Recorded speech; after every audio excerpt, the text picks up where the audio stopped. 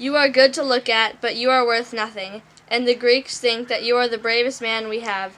You were brave enough to go across the sea and steal the fair Helen from her husband, and now when he comes out to fight with you, you run away. The Trojans ought to have stoned you to death long. You speak the truth, great Hector. I am indeed greatly to be blamed. As for you, you care for nothing but battles, and your heart is made of iron. But now listen to me. Set Menelaus and me to fight, man to man, and let him that conquers have the fair Helen and all her possessions. If he kills me, let him take her and depart. But if I kill him, then she shall stay here.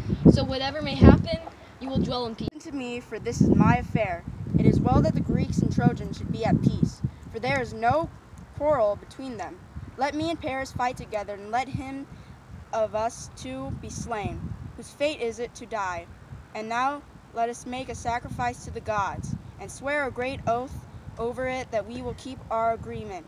Only let King Priam himself come and offer the sacrifice and take the oath, for he is more to be trusted than the young men his sons.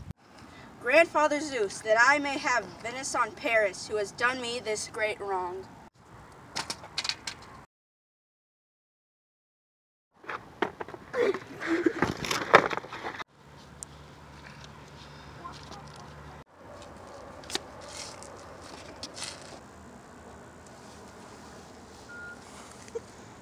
Oh no.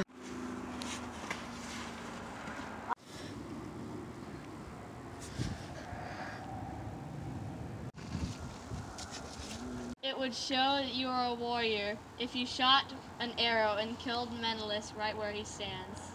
No, for nothing.